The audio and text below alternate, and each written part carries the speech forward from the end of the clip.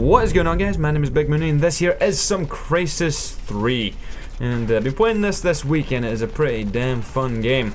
And do you want to see some more footage of that? Let me know. But today we're going to be getting into some questions you guys left for me on Twitter and Facebook. So if you're not yet involved in those, there's links in the description down below. And we can do that. But let's get into your questions now, shall we? Josh Murphy asked the very important question of beans or spaghetti hoops. And he also says, but what your opinion on the next of console and the future of gaming? Okay. But first things first, beans or spaghetti hoops? Probably just beans. I never have spaghetti hoops if I'm honest, so there's that world-changing question answered. But my opinion on the next consoles and the future of gaming, well, I think with the PlayStation 4 and the rumored Xbox 720 that should be coming out this year, games are only going to get better. I mean, a lot of people are looking at the specs that are getting thrown about for the PlayStation 4 and the Xbox, and they're basically scoffing at them and going, oh, well, that's not as good as my gaming PC.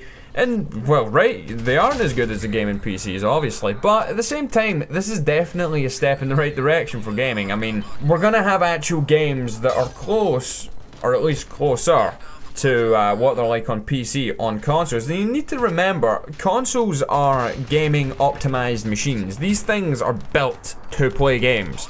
So a PlayStation with those specs is going to run a game better than a PC with the same specs, if you understand what I mean. So I'm thinking that the introduction of the new PlayStation is definitely going to be a new thing. Some of the games that they showed off, like Watch Dogs and stuff like that, that looks amazing. I cannot wait for that. So it's going to push developers into making better games because they have better hardware at their disposal. And I'm really looking forward to that. And we could end up with some classic games coming out in the next few years. Next question though. Item Elite Duck asked me, are you going to be going to any gaming conventions in the future? Now, gaming conventions and stuff like that is something that I would like to experience at some point. From what I've seen of them, some of them can be really fun and there's a lot of crap to do, but then again, a lot of it is waiting in line, and I'm not a big fan of waiting in lines. But going to something like E3 or whatever is something that's on my sort of to-do list in the future. When I have enough money to do something like that, then I definitely would. I mean, who wouldn't want to travel out to fucking LA to go and look at some brand new shit? I mean, come on, man. Obviously, I want to go and do that sort of thing, so that would definitely be something I'm interested in. Either that or go to one of the PAX events in America, or possibly Gamescom in Germany. That's also a place I've never been to. So it just depends on what opportunities arise in the future, if I have enough money to go to something. If a company's willing to send me to one of these things, wink wink, we could possibly get going to one of these things and have a good time. Hopefully that'll happen in the near future. Max Bovenkamp asked me, what game would you play the most in 2013? I don't know if you mean what new game am I looking forward to the most, or what game I will physically put the most hours into. And if it's the latter there, then that would definitely be FIFA. You guys might think that I play a crap load of Battlefield 3 because I make Battlefield 3 videos. And it's really not the case, to be honest. I play more FIFA than anything else by a long distance. I've actually got more hours on FIFA 13 than I do on Battlefield 3. And Battlefield 3 is over a year older than FIFA 13. So I think that says enough. But as for what games I want to play in 2013 that are coming out this year, the game I'm looking forward to the absolute most is The Last of Us. I cannot wait for The Last of Us. Oh, and also that little game called GTA 5. That looks pretty decent. Call Me Raz asked me, are you happy with your new PC? Also, any secret new projects for your channel? First things first, if I had a secret project on the go, it wouldn't be very secret if I told you about it now, would it? But to answer that question, no, I actually don't anyway. I've got a few ideas rolling about that I would kind of like to do, but we'll see what happens. As for the other question, are you happy with your new PC? Damn right, I'm happy with my new PC. I can run games quite well, actually. For instance, DayZ, that was a game I really could not play using my old computer. That's why I didn't have any DayZ videos back when DayZ was sort of the big new thing and everyone was playing it. Oh my fucking god. I was playing it as well, but I couldn't record it, at least at a steady frame rate. I mean, no one wants to see a game getting played at 15 frames per second. YouTube is not interested in slideshows of games. And also a PlanetSide 2 as well, even though I've not played that as much as I was hoping to, but whatever. But for the new PC, yeah, it runs games a lot smoother than it used to, at higher settings and etc. And it's all round just a very good machine in comparison to the old piece of crap that I used to run, which basically I was scared it was going to go up in flames at any moment. And also it sounded like I was standing right behind some form of jet turbine or something like that. So overall, yeah, I am happy with my computer, yeah. Sean Blackburn asked me, football or rugby? And what do you think of upping the player count in Battlefield to 128 or being able to cross-platform play on the same servers? First things first, football, I'm just not interested in rugby whatsoever. Like I said earlier, I play a shitload of FIFA, so obviously I like football. And for anyone out there, it's called football, not soccer. I will actually karate kick you in the throat for calling it that. Damn Americans. But as for more players in Battlefield, that could be interesting. Then again, I've played some 64-player servers on the PC in Battlefield 3, and they've not been very fun at times. Sometimes more players does not equal more fun. That's really not always how games work.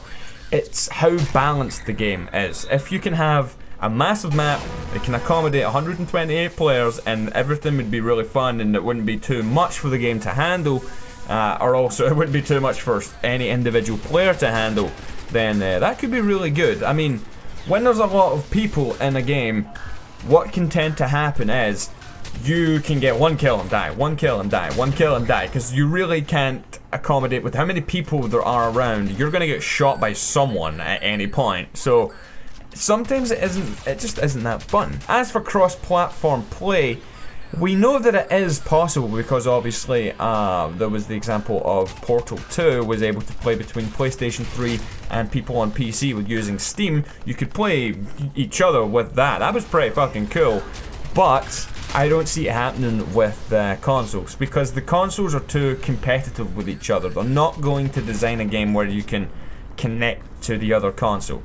Sony and Microsoft don't usually play ball like that. They're going to try and keep one feature for themselves, which is where the middleman comes in, the PC. That's obviously where Portal 2 went, and teaming up with Steam and PlayStation 3, so they could do that. You're not going to have both consoles, but possibly some consoles connect to PCs sometimes. We'll wait and see if that happens. That'd be pretty cool if it did. Jolly old Jim. So he asked me, what is your take on franchises that push out yearly titles such as Assassin's Creed, COD, and various sports games, and etc. Now obviously the glaring one that you would use as a main example of this would be Call of Duty. The last 6 COD games, I would say the difference between Call of Duty 4 and Call of Duty Black Ops 2 are very minimal. There's really not been a whole lot of advancement in that amount of time for a franchise like that. I'm not a fan of that happening, but if people are going to keep buying it, they're going to keep making it. So the best thing that can happen is people stop fucking buying it, but it's going to keep happening now, isn't it? Now obviously, like I said earlier on, I play a lot of FIFA, and I buy the FIFA games when they come out.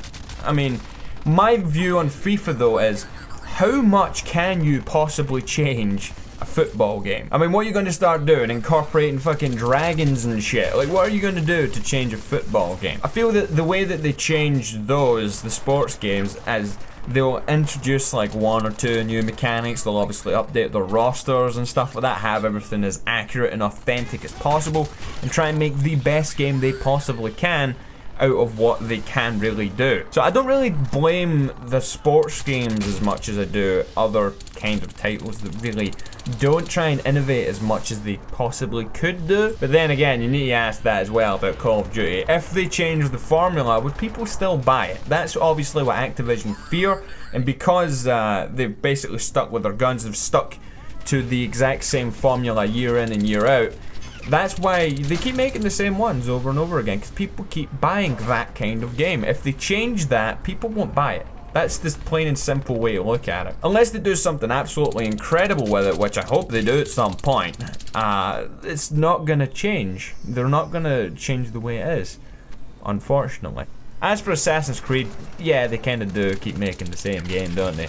Assassin's Creed's pretty decent though, but we'll see how that goes in the near future. The inevitable question that comes up on every single Q&A. Ronan Rond, why bigMooney 06? I'm 6'5", my second name is Mooney, and the account was made in 2006. Heart-wrenching stuff. But he asked me another question here, asking me what inspired me to start making YouTube videos, and was it watching other YouTubers or what? In a way, kinda yeah. I mean, I was bored. I saw other people doing this sort of thing. People like Blame Truth and stuff like that, one of the sort of first commentators on YouTube. And I saw what they were doing, and I was like, I could do that. you know, that doesn't look too difficult. I mean, at the time it was Call of Duty 4, and I was pretty decent at Call of Duty 4, and I was looking at the gameplays, and I was like, yeah, man, I could fucking do that, and talk to people at the same time. Yeah, could probably do that too. Although I did start out trying to make montages, which were awful, and I very quickly kind of changed my formula onto doing some commentaries and stuff like that. People started liking that sort of thing, so I stuck with it. And that was it, really. That's all as far as I went. And here I am now. Frank Meyer? I'm not sure. Are you planning on making a sequel to Useless Weapon or any other sort of live action stuff? Yeah, I'd definitely be up for doing more live action stuff. It's just that getting people together that I know would like to work on things like this, it's difficult. Lots of different people that I know, they're all doing different things. They're either working like full time, like ridiculous hours, or they live quite far away, have no job, and can't, you know, spare the money that they do have to come through and fucking do stuff. So I need to organize something to get some filming on the go. As for Useless Weapon 2, one of my friends is writing it currently. I was speaking to him the other day about that, actually. And hopefully I might actually speak later on about that too, see what's going on with that. But currently it is in the writing process, and maybe I'm thinking during the summer we're gonna film that. We'll see. I think it's like a full week job of filming that, so we'll see what happens with that. Nox283 asks, would you be interested in trying out an MMO if you had the time? Hashtag bigMooney QA. Damn you, Nox, that's not how you spell Mooney. Question denied. One final question here coming from Steve asking, what the heck is going on with your second channel? Did it die? Well, I can say right now that I don't even know myself, to be honest with you. I'm not really sure what the future of that channel is. The stuff I have done on there so far I have enjoyed, and I'm sorry to all the people that have been waiting for more episodes on that channel. I'm gonna make a video, like a vlog or something like that, explaining what the deal is exactly, and maybe it'll either kill off the channel or it will revitalize the channel. Either way, it depends on the reception from the people that are subscribed to it. But that video will be coming out hopefully over the next, like, I don't know, few days. I meant to make it last week, but I kinda didn't. So hopefully we can get that done. Alright, thanks for your questions, guys. If you have any thoughts on my opinions in today's video, please leave them down in the comment section down below. I'm interested to hear your thoughts. And if you did enjoy, please hit the like button down below. But until next time, I have been bigMooney, and I will see you later. Goodbye.